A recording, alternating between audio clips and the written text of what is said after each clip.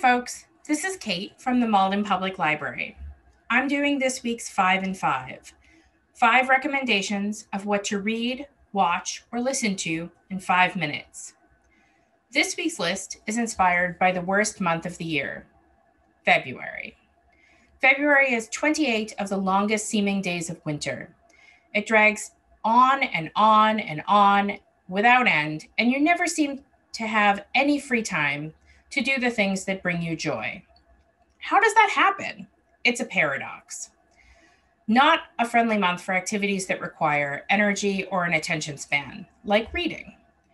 So I'm here to recommend an option that will make you feel fulfilled without requiring all that free time you don't have. Short stories. They're great because they have all the impact and drama of longer books, but in a more manageable size.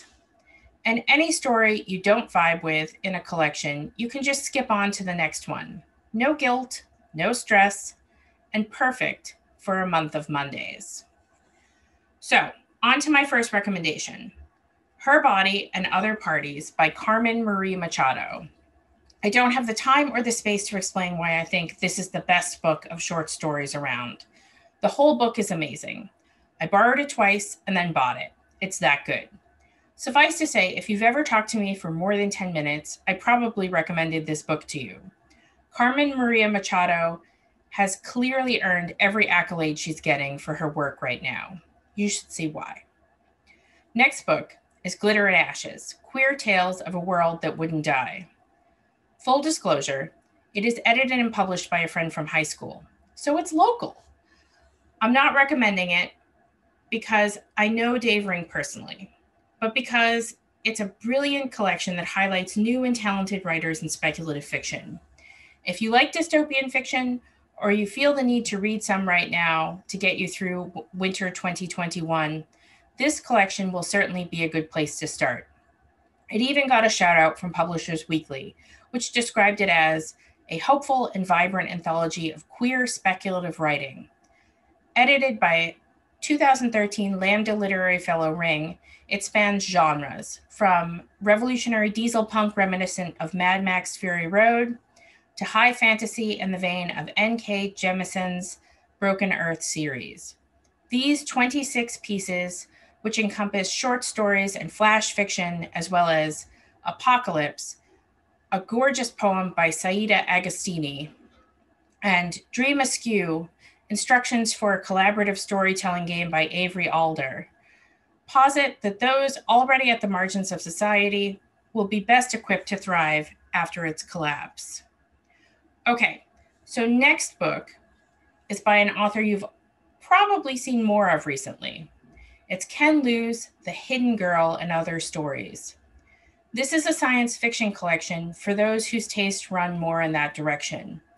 And if you're into science fiction, you cannot do much better than Liu, and this book serves as a good introduction to his work, as it, according to the publisher, includes a selection of Liu's speculative fiction stories over the past 5 years, 17 of his best, plus a new novelette. In addition, it also features an excerpt from The Veiled Throne, the third book in Liu's epic fantasy series, The Dandelion Dynasty. Also, this is a great recommendation for folks who liked Black Mirror, as one of the stories could definitely be an episode.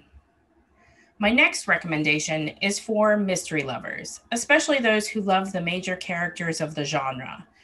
This collection is edited by David Baldacci, and it pits major characters and villains from popular mystery series against each other. The book is called Face Off, and if you read series by Michael Connolly, Lee Child, Dennis Lehane, Heather Graham, Lee Preston, and Ian Rankin, and many other great series writers, then this collection is something special. Check out the BiblioCommons link in the comments to get more info on the book and see the complete list of authors. It's fantastic. Final book is Falling in Love with Hominids by Nalo Hopkinson. And if you have already read everything by Carmen Marie Machado or are looking for something similar, then this is your next author. This book defies a single genre label, but fits snugly together with a unique and talented voice. The publisher's description doesn't quite do it justice, but here it is. In this long awaited collection, Hopkinson continues to expand the boundaries of culture and imagination. Whether she is retelling The Tempest as a new Caribbean myth, filling a shopping mall with unfulfilled ghosts, or herding chickens that occasionally breathe fire, Hopkinson continues to create bold fiction that transcends boundaries and borders. Okay, that's my 5 and 5. Good luck this February. Stay warm, hydrated, and well read.